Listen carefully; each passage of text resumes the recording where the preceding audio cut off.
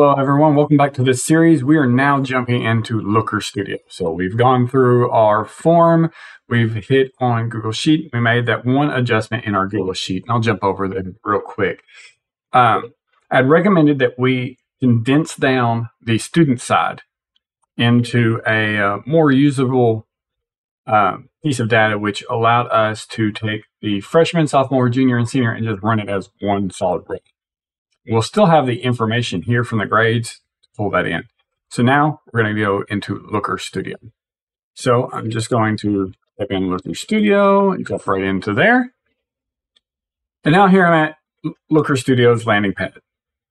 Very first thing I want to jump into, if I have something already built, it's right underneath me. But what I'm going to do is start a blank report. Now, what this is going to do is give me a bunch of different options. The only one you really need to worry about for what we're going to be doing is the Google Sheets. We're going to pull all our data in from there. So it's going to populate most recent ones I've had access to. You can search, you can open up a previous one to see if you can get it to populate a little faster, but I have it right here as my behavior tracker response.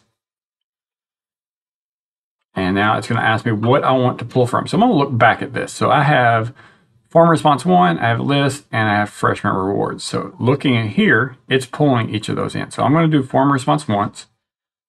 And you can tell it a specific range if you didn't want to have to sort out some of the data pieces. Like if you had a bunch of different formulas that you're working off of, you might say, I don't need like the first 5 columns. You can narrow that down.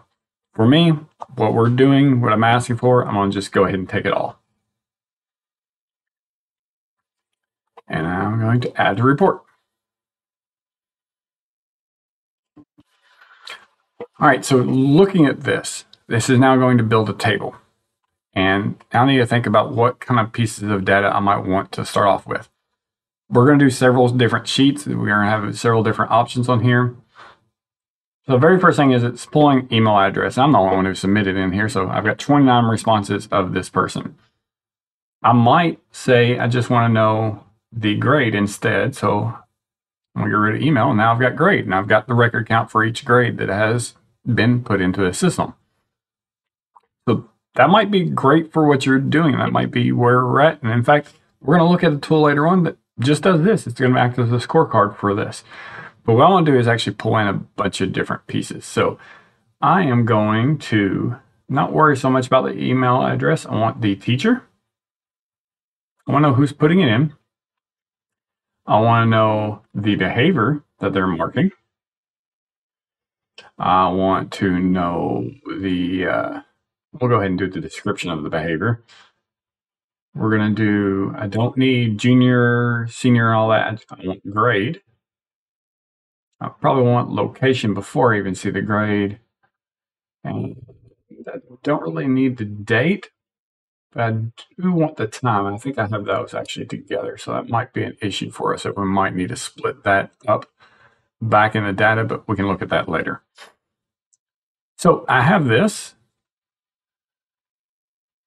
as just a running score, running tally of what's in here. And some of these have 2s on them because I actually just copy and pasted some of the data to have repeat. But I don't really need this record count. So this metric right here that's actually saying record count, I'm going to exit out. And I just remove that. So now I'll just have the data. So this is pretty much just like our spreadsheet, just narrowed it down to what I wanted. Now I've got this column count to the left. I don't need that either. So I'm going to go over here to style and where it says row number. So I want to show you where I was at again, just in case you go off click. So if I'm not clicked on anything, I lose all of this tab option right here. But if I actually click an element in our report here, I have setup and I have style. So if I go over to style, I then can change it to say no row number. There we go. I can turn off pageation, which will get rid of that piece there. It's really up to you if you really want that. So while I'm in here, I might as well play around with some styles on here. So you can actually put in different coloration. So I just changed the lines to blue there.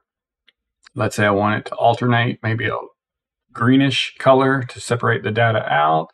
I want my header to be something other than that gray, maybe a darker blue. Here's where you can really start tying in your like school colors and make it more visually appealing in there and set kind of a standard to carry through throughout your document. I do like doing this though. In my style, I'm going to go down to the bottom. I'm going to add in a border color. Let's go ahead and do this like purple. I want to give it a little bit of a rounding. It just makes it look a little cleaner. And I'm going to add a border shadow. And you'll see this border shadow as it pops in, it's very slight. I literally just pointed. It adds it in just a little bit and it just makes it look like it's lifted up a little bit. I think it just makes it look really nice. You can increase the size of your border also, and sometimes that can make it pop a little bit more. So this line length right here, might put it at like 3 and it's going to really cause it to stand out. So here's our first bit of data. And I didn't really have to do much. All this was pretty much populating in. I just then had to say, what do I really want to look at? And in the dimensions is where I added in. Hit reset there. So what's neat about this is I can pull this down just a little bit. And this is just an ongoing list of what information I have. And I'm not going to get a lot out of having this, but this is just currently where we're at on this listing of things. Now I can insert and put in different pieces in here. So I'm going to actually do a drop-down list. And it's going to predict what I might want. And now you're looking at this, and now I have a drop-down list of my teachers. And so now I can filter out everybody. I might say Miss Smith only. And now all I see is Miss Smith's data. Maybe I want Miss Smith and Miss Brown together. And now I have Miss Smith and Miss Brown. I can sit here and reset this back out. And we're going to include everybody this time. And so I have that. And once again, I can come over here to Style. I can say I want to make some variation changes to this and change it to different things. Get rid of the search option on there. I can make the header box like an orange color. Checkbox itself, maybe blue. And so now when I get into looking at this, you see it's blue there, orange there. There should be a way I can actually change the box itself. Maybe I want that to be green. Maybe I want it to have another border. You can just play around with this more and more and just make it tweak. Like I said, once you have this though, really for aesthetics, try to stay with a constant theme throughout things, especially on each page. But now I have that.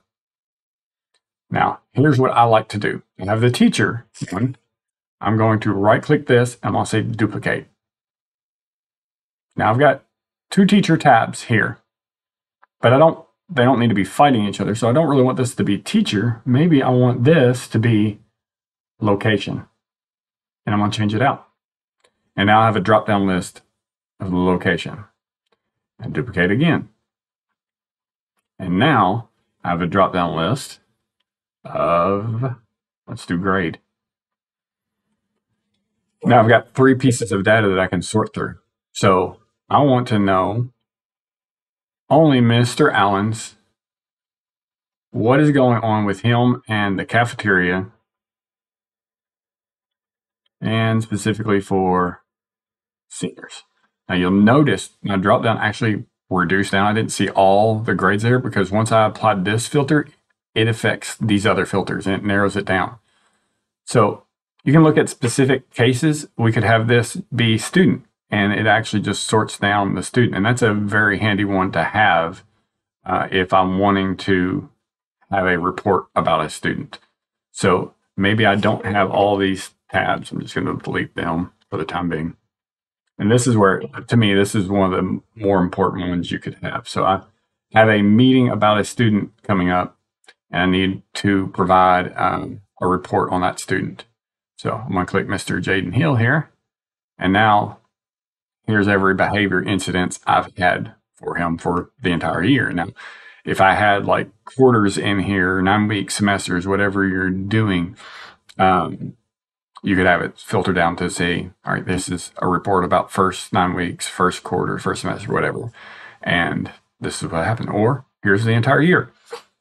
So this tool is very handy. And so once I apply the filter, it's affecting my chart.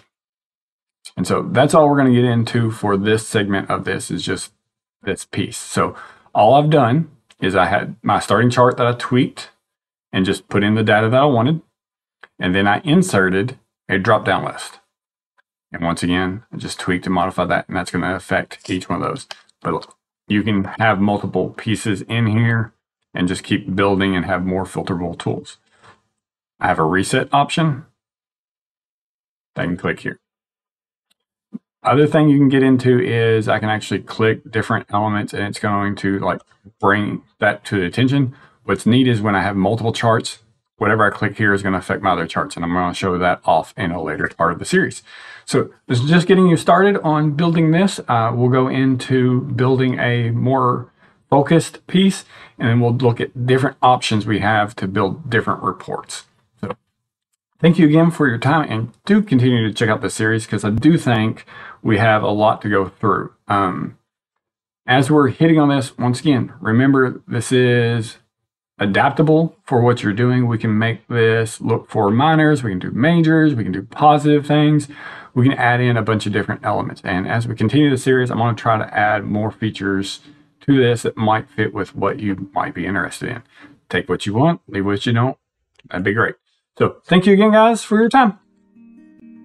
Hey, thank you for watching this video. Please click the like button and subscribe so you can stay up to date on any future videos.